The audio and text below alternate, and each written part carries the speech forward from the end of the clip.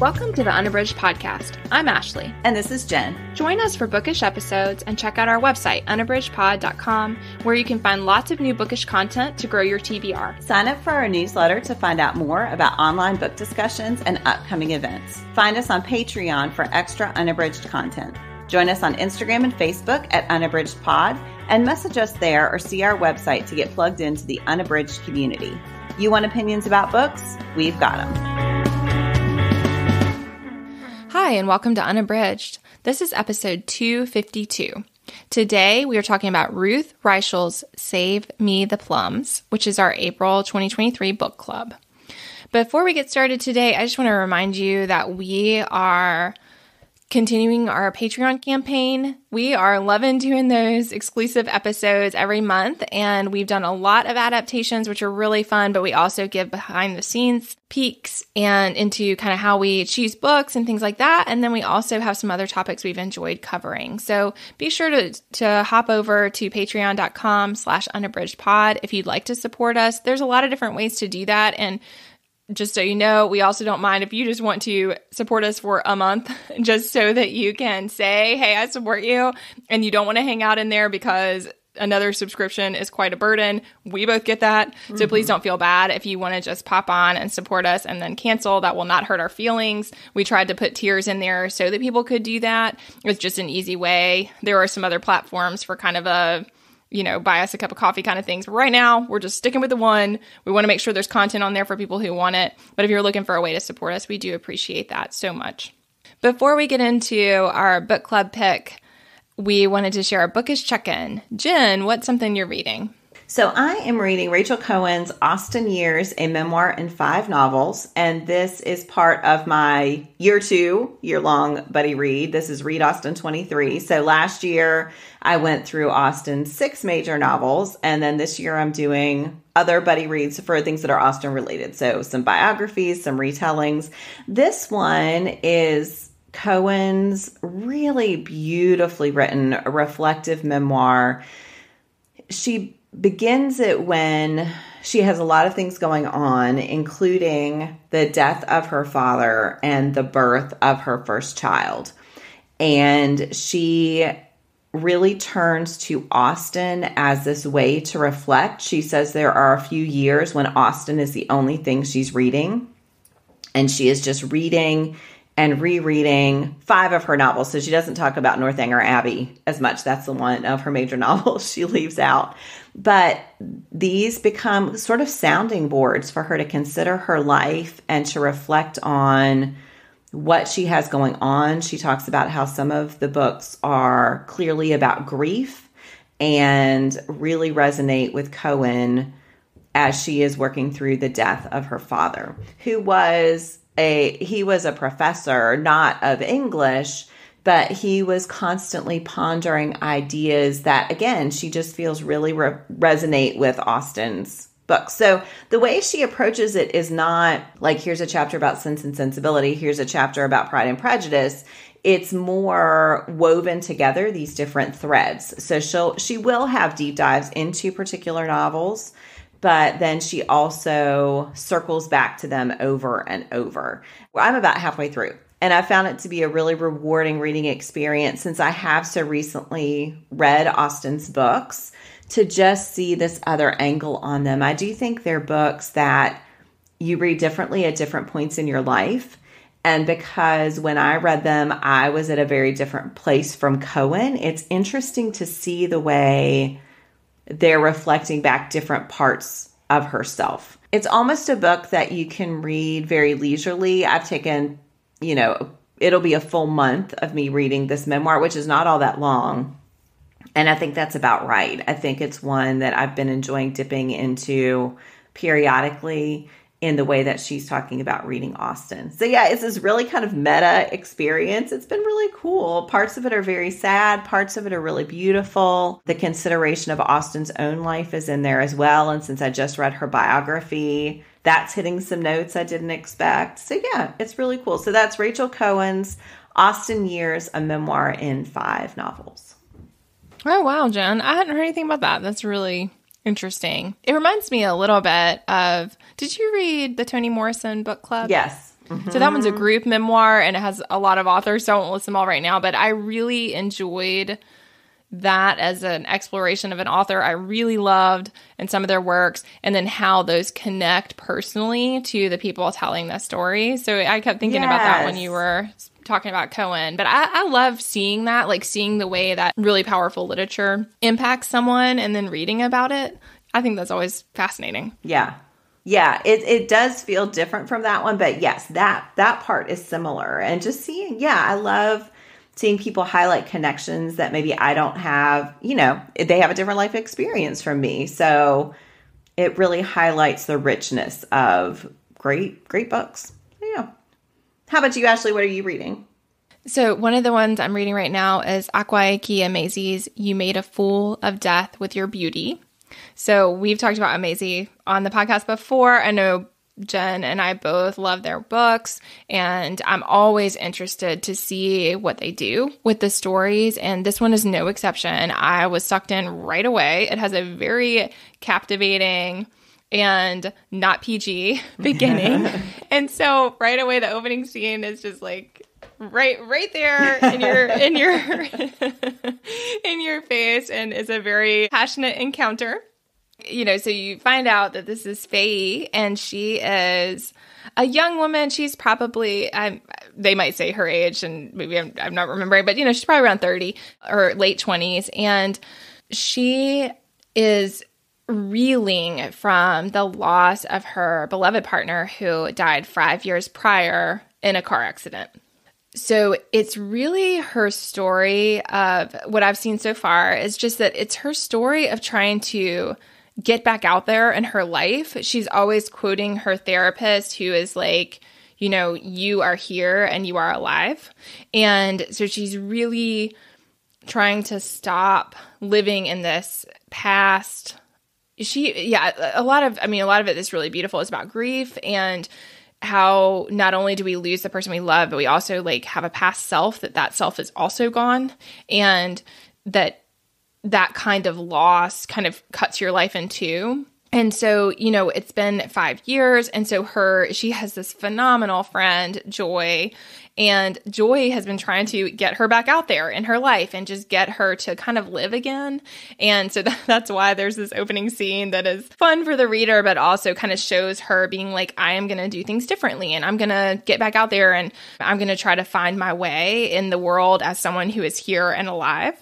And so as she's making this journey, she is an artist, and she's extremely talented, but she also is so caught in her grief that she is maybe not promoting her work as much. Or, as we all know, young artists who are really talented, it's extremely difficult to be discovered. And so even though she's clearly super talented, she has a lot of money from her husband's death. And so she's able to not, she can work and she has this money, but she also feels a lot of guilt related to that. So you kind of see her working her way through, and she winds up in this situation where she gets offered an opportunity to show her work. And so things kind of evolve from there with her art. And I think this is what Emezi does that I find so fascinating. She winds up, and I'm not going to give any spoilers, but she just winds up in this really difficult morality situation of what do I do? What's the right thing to do? Should I do what is going to make me happy? And that happens. And I think that is, even though each work I've read of Emezi's have been very unique from each other, this is my third that I've read of their work. And I feel like each one is very unique. But I think that the thing that I find striking about each one is there's a lot of questions of what is the right thing to do. And characters get put in these really difficult situations and then have to navigate their way through them. And so that's what you see with Faye in this that I think is kind of at the center. And again, I don't want to say what the thing is because I don't want to give any spoilers, but I do think, I'm just really captivated. And I think that it looks a lot at grief. I think it looks a lot at how we become successful, and also at relationships and what you are willing to sacrifice in order to have a meaningful relationship and what that looks like. So yeah, I think it's great. And so I'm a little ways in and I can't wait to see what happens, but this is Akwaeke Amaze's You Made a Fool of Death with Your Beauty.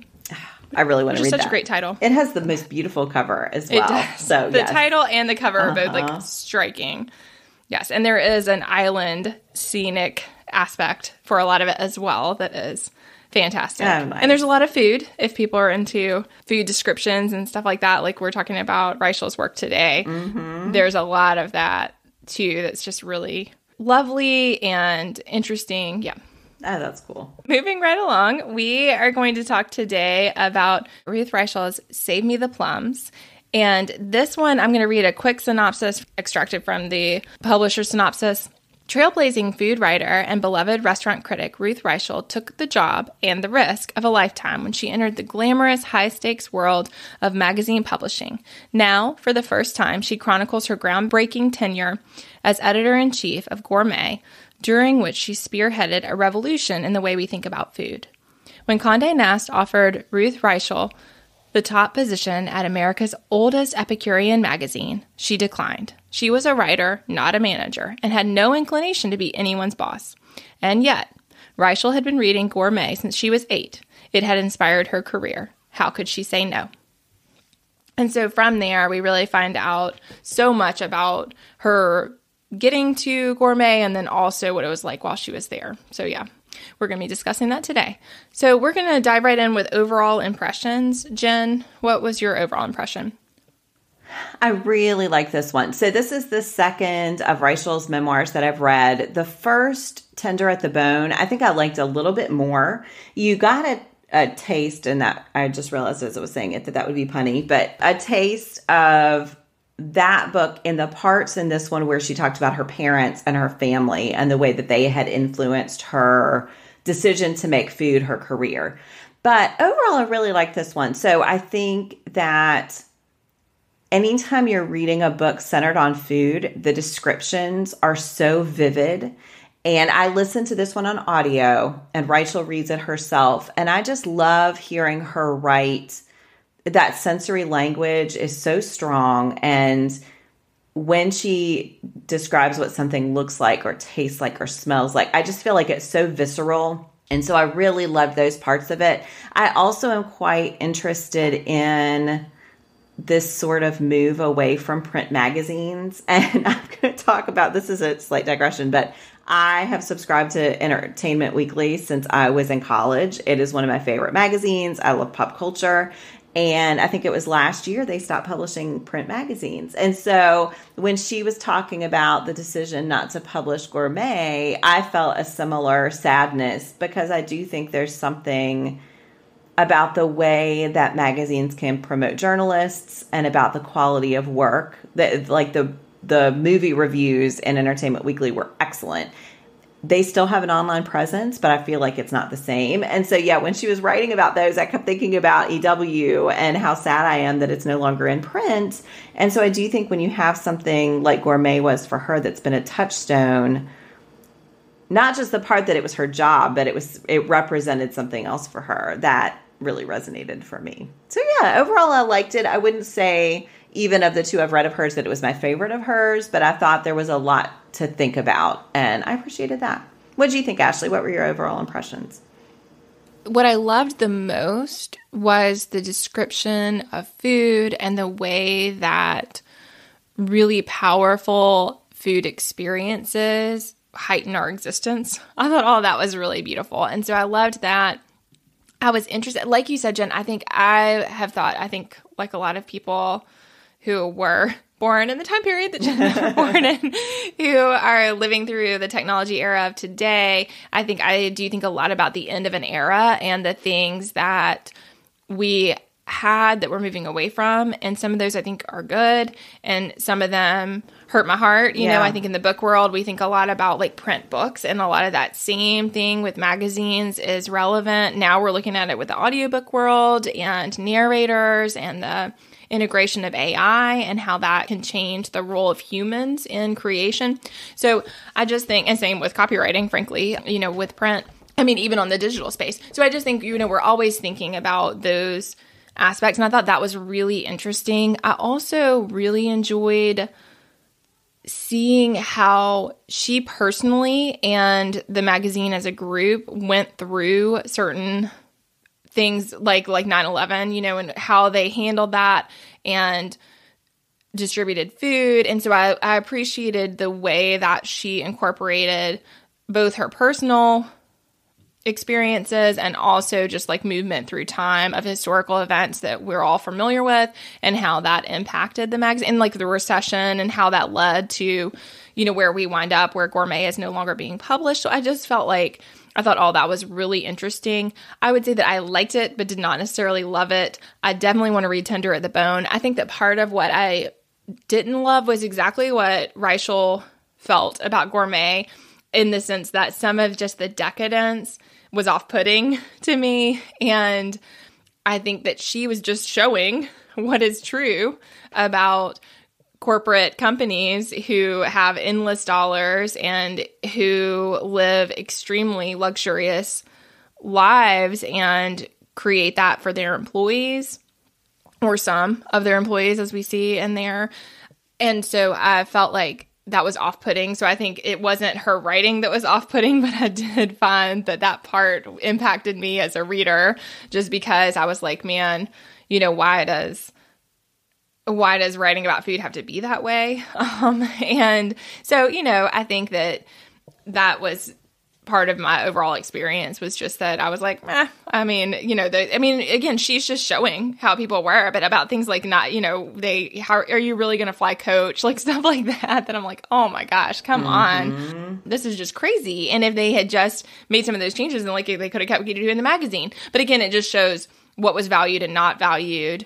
And I think she does a good job of depicting that, of like how they'd rather cut the magazine than make those changes to lifestyle that would have made it possible to continue. So. Well, and you can see how easy it is for her to get pulled into it, even though they're at the beginning. She's still taking the subway to work and everyone's appalled. But then she realizes, okay, then here's this driver who isn't having work. And so she feels like she was taking a stand. But then what is the impact? Yeah, I thought some of those little moral quandaries were really interesting. And I also think just, one of her goals, she talks about when she is talking about why she doesn't like Gourmet, where there's that period where she becomes disenchanted with it. It's because they are focused on experiences that are not available to most people. And that is one of her stated goals, is to have writing about restaurants and food that are accessible to most people.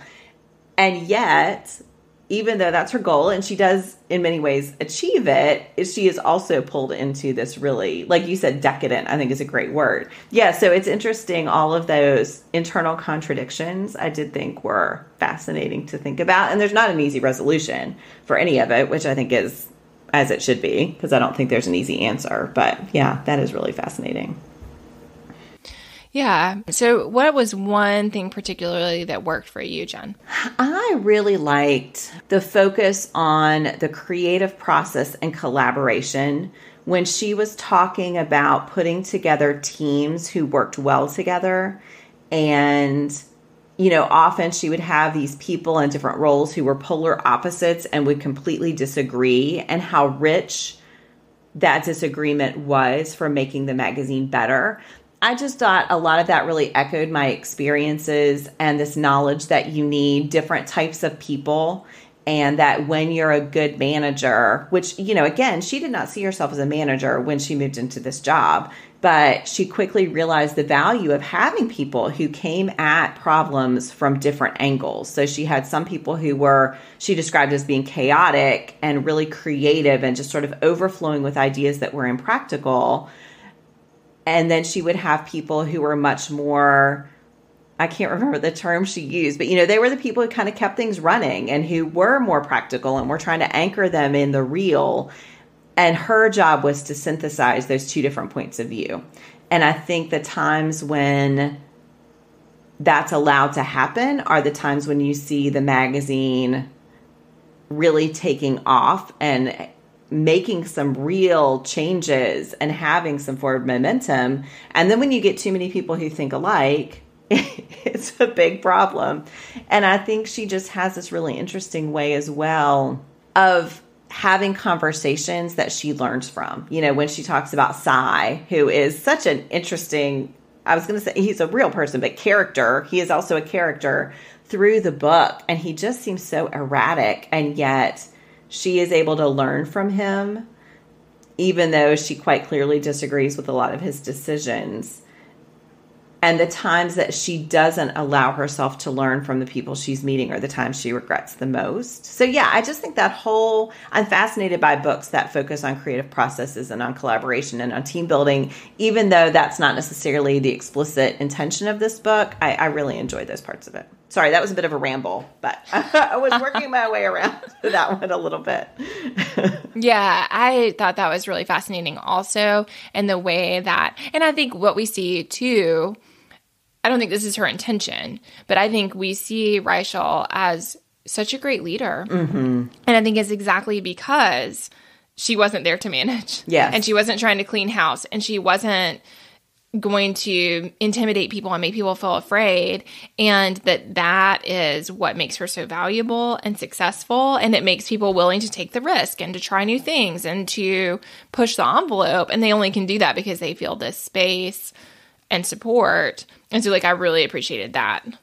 Yeah, I think she's really great at finding people's strengths. You know, every time someone would come in and propose a new way to do photography and to lay out the pages, yeah, I those make me happy. How about you, Ashley? What's one thing that worked for you?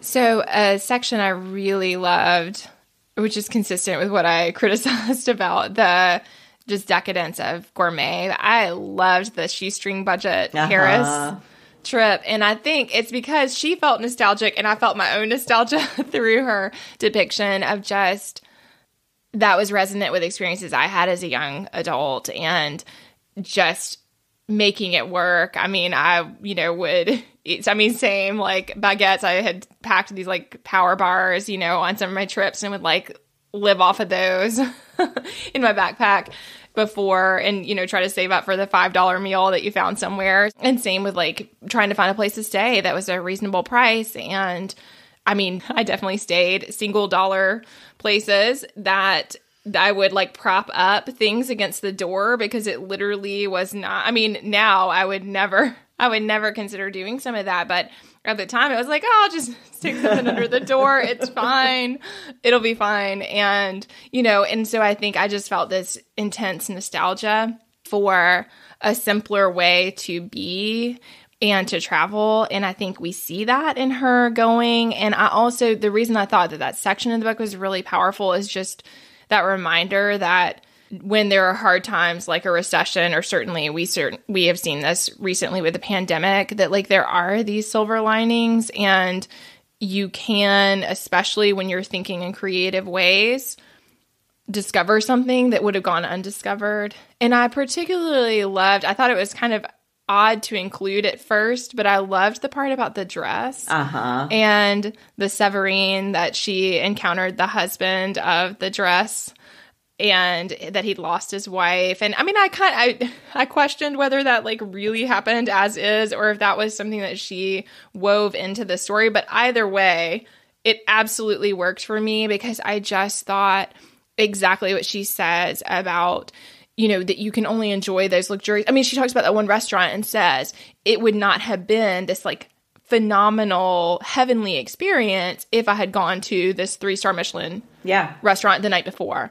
And I thought yes, that's it, is those things are amazing, but they're only amazing when they don't happen every day and every meal. And that's part of the joy. And I think that's what she does with gourmet, is just elevates that experience and finds a way to connect to kind of day-to-day life for people, but also present these above and beyond recipes or covers or stories that really impact people. Mm-hmm. So yes, mine was kind of roundabout too, but yeah, those were some things that worked really well for me. Yeah. One of the quotations I wrote down, which I won't use now, but was when the man that she sees twice, right? She sees him in the dress and then later in the shoestring budget trip. When you attain my age, you will understand one of life's greatest secrets. Luxury is best appreciated in small portions. When it becomes routine, it loses its allure.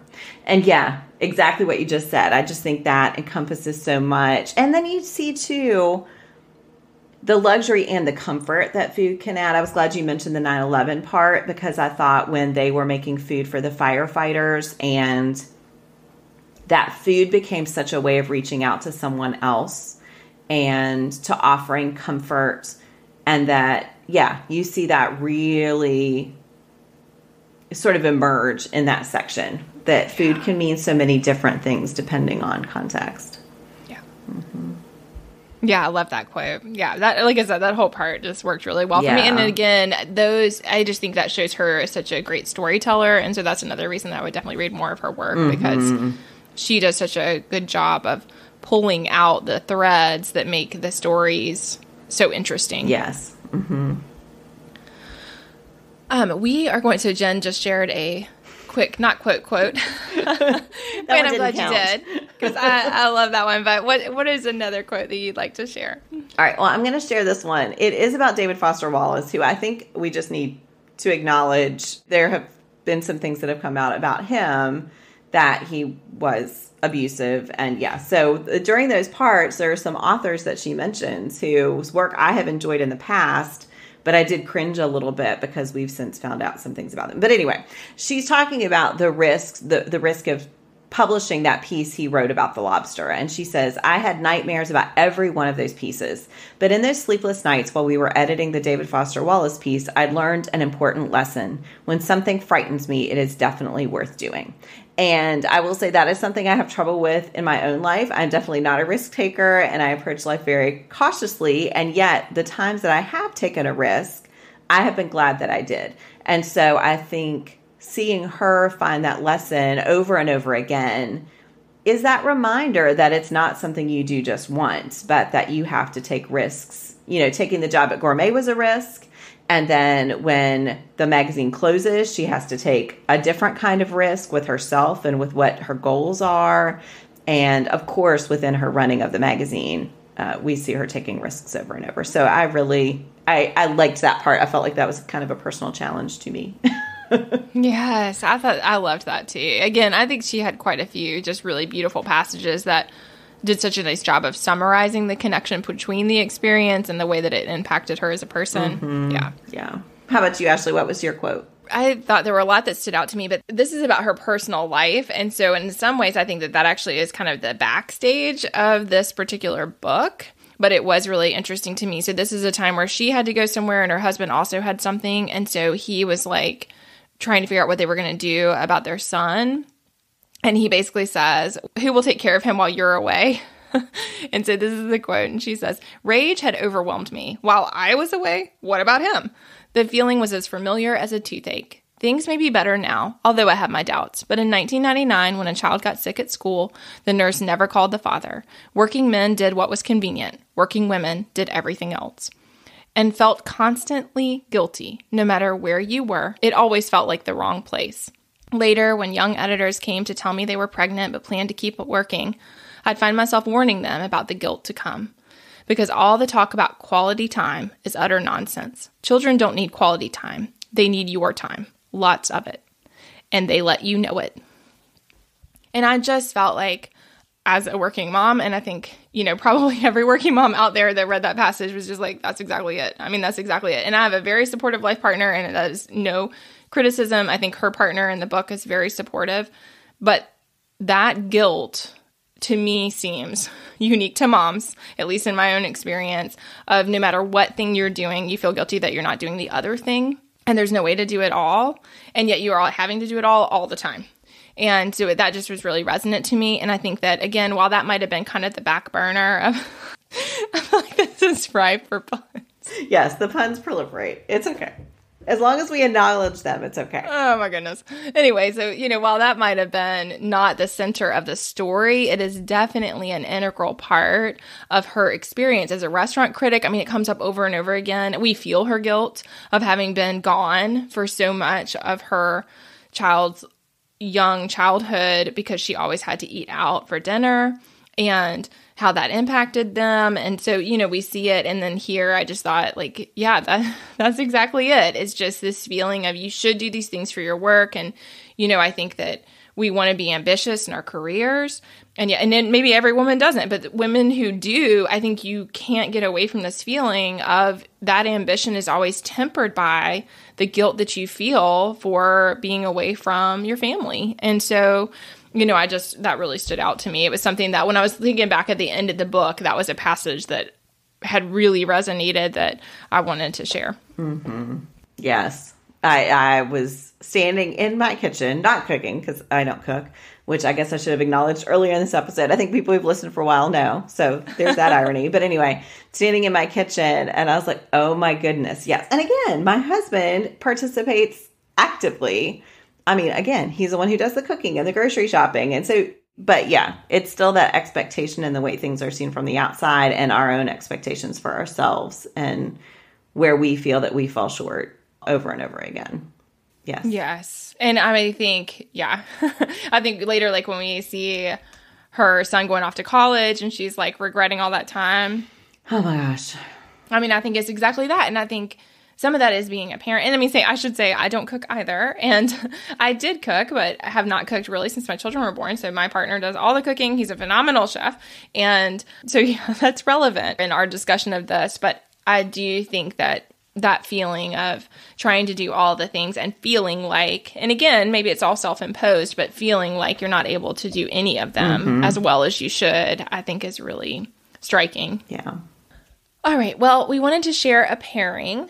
And I will say I personally realized that I had not read many things that were like this. So when I was thinking about pairings, I was like, gosh, I really haven't read many things. I've read a lot of memoirs, but not many that center on food in this way. I think I've read some other memoirs where food is really important, but not so much a journey through a work experience. So I have a pick, but maybe loosely a pairing. But Jen, what's your pick for a pairing? So mine is Stanley Tucci's Taste My Life Through Food, which I will say you absolutely have to listen to. So Tucci, if you're not familiar, is an amazing actor, and he narrates this himself and brings to bear all of his talents as an actor in sharing his story. And this is another one that blends stories about his life, about his family, about his work on a lot of movies that include food. So he's in Big Night, which takes place in an Italian restaurant, and he was in Julie and Julia. He plays Julia Child's husband. And so he has all of these great work experiences, but then he is also an accomplished chef, and he talks about particular dishes that mean a lot to him and exactly how to make them. And again, like I was saying earlier about Reichl, he just has this ability to describe the way things feel and smell and taste and look. And he brings all of his senses in these beautiful descriptions of food and of particular drinks that he makes. And so it becomes this really visceral listening experience. I absolutely love this memoir. I love him and his approach to life.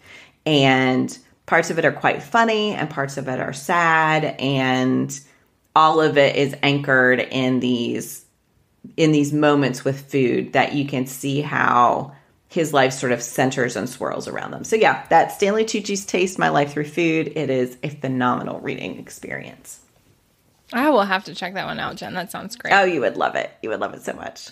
Thinking about Reichl's recipes, especially the noodle dish, but all of them, I totally bookmarked those and am very interested in trying them. So I do think there's something really powerful about reading someone's experience and then them telling you a recipe and how that can be really meaningful.